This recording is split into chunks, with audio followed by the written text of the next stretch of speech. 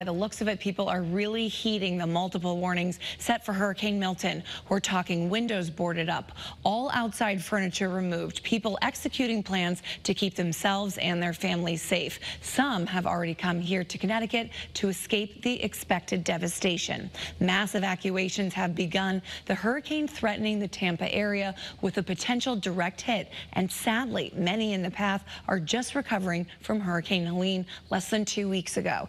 Thousands of Connecticut residents have ties to Florida, whether that comes in the form of having friends, family members, or even a second home there. Earlier, we caught up with some Connecticut residents at Bradley Airport who have ties to Florida. Vacation homeowners tell us they try to mitigate the damage with preps, and others who were just visiting tell us they couldn't wait to get back here to Connecticut. Now, we know that volunteers from AmeriCares out of Stamford and the Connecticut chapter of the Red Cross have been helping with the aftermath of Helene. Both groups are also expected to assist with Hurricane Milton as well. In the studio, Marcy Jones, Channel 3 Eyewitness News. All right, Marcy, thank you.